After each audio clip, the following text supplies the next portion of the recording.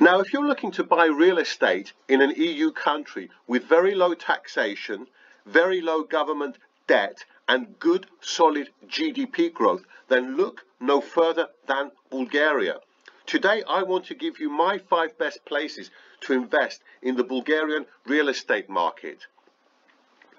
Although Bulgarian small towns and villages are very tempting, very attractive, due to the very cheap prices, unfortunately, they are suffering from population decline. So investment-wise, they are not really an opportunity. This is not the case for the bigger cities. Now, before I go into my 5 best places to buy property in Bulgaria, I just want to give a shout out to 2 or 3 lovely places which did not quite make it, namely Ruse, Veliko Tarnovo and Nessebar. So these are all lovely places to buy property, but I don't think they quite make my top 5. So anyway, here are my top 5 places to invest in the Bulgarian real estate market. And before I start, I just want to say any one of these could have been number 1, and it was so close. So coming in at number 5 is the city of Burgas.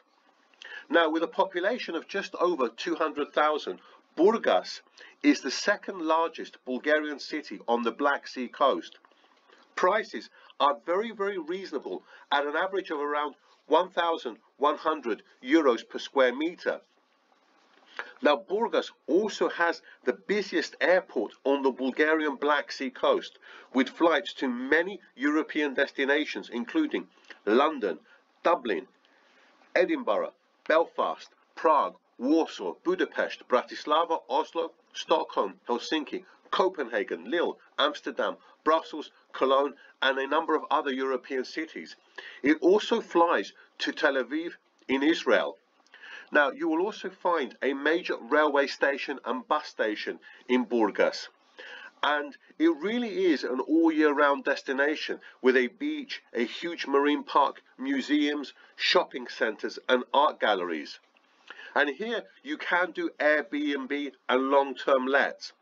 And I just want to add as well, Bulgaria is a pro-landlord market, so that's very good as well. Now, when it comes to cafes, bars and restaurants, you will find no shortage of these in Burgas. Burgas is also the gateway to a number of Black Sea resorts like Sunny Beach and Nessebar. So definitely Burgas is worth considering. Now, coming in at number 4 is a beautiful ski resort, and it is the ski resort of Bansko.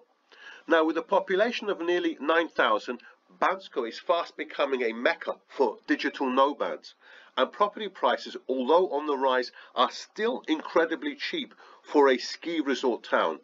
In actual fact, property prices in well-known ski resorts such as Val d'Isère, Chamonix, St. Moritz and Cortina d'Ampezzo are often 20 times higher per square meter than Bansko. Admittedly, yes, they are more developed, but 20 times is a hell of a lot.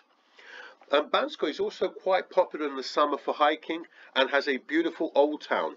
It has 18 pieces covering 75 kilometers and is by far the most popular ski resort in Bulgaria. It has plenty of bars, clubs, restaurants.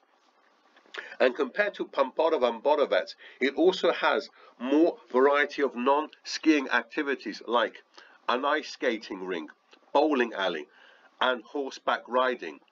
Now, the one major disadvantage of Bansko is that it is a fair way from the nearest airport, Sofia airport. It can take 2.5 hours to get from Bansko to Sofia. But listen to this, prices on average are really cheap. So we are talking around the 600 euros per square meter mark, which again, I will repeat, for a ski resort is absolutely incredible. Now, if you do buy, try and buy nearer the gondola. Prices are more expensive, but it will definitely be worth it. So all in all, I think Bansko is definitely worth considering, especially if you are on a budget and want to buy in a ski resort. Now, coming in at number 3 is Plovdiv. With a population of around 345,000, Plovdiv is Bulgaria's 2nd city. Property prices for a second city in the EU here are very, very cheap, at an average of around 1,200 euros per square meter. And the economy here is quite dynamic and has been growing faster than the Bulgarian average. Now, like Bansko and other Bulgarian cities, Plovdiv is also becoming a hub for digital nomads.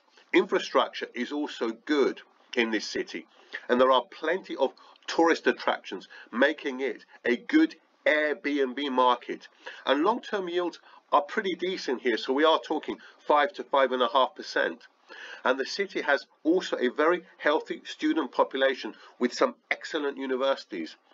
And the IT industry here is also growing fast.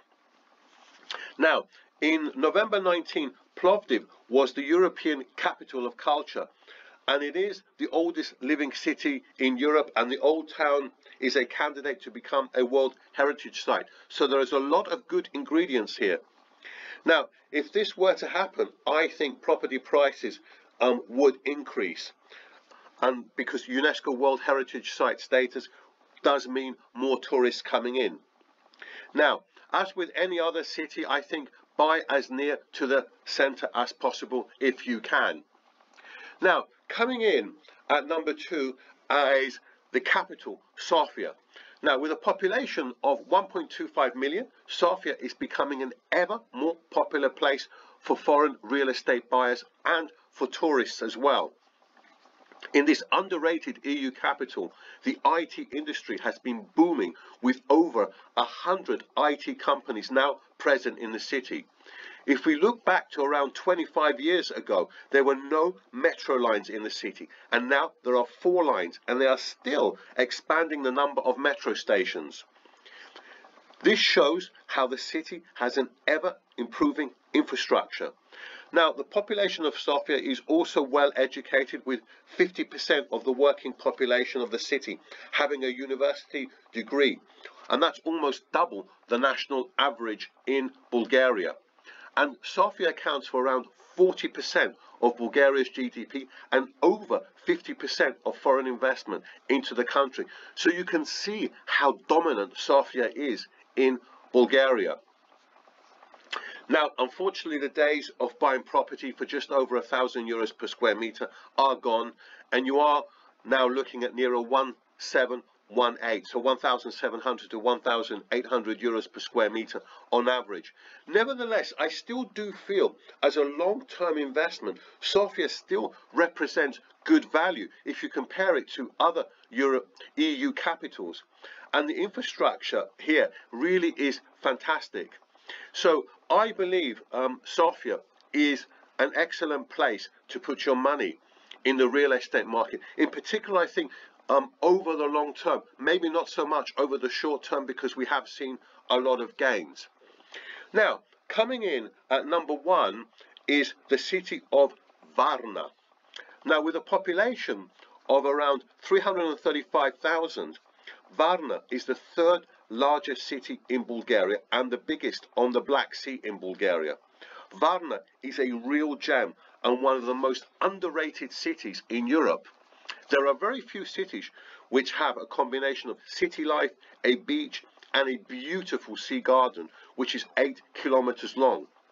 Varna also has some very noteworthy tourist attractions, including a beautiful cathedral, Roman baths, and the most important museum in the whole of Bulgaria, namely the Archaeological Museum.